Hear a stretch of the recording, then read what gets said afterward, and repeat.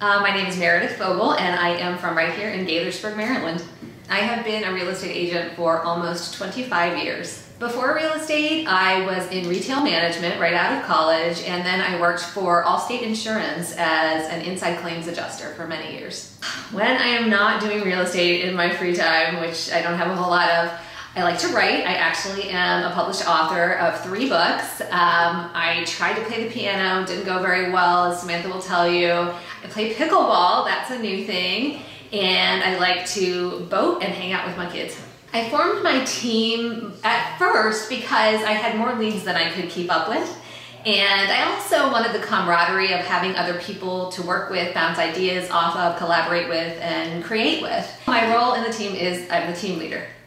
The Meredith Fogle Team has existed for, gosh, do I know? I think since 2005. What do I not like about being a real estate agent? As my family will tell you, if I could do real estate 24 hours a day, I would. I love working with the people. I love the opportunity to help people find something that is making their life so much better in a new home.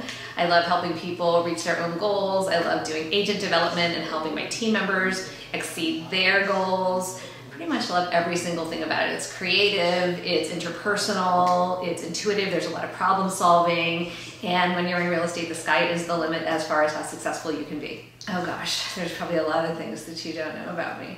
One is I'm kind of an obsessive worker-outer. I work out like every single morning for about an hour. I run and I hate it, but I do it anyway.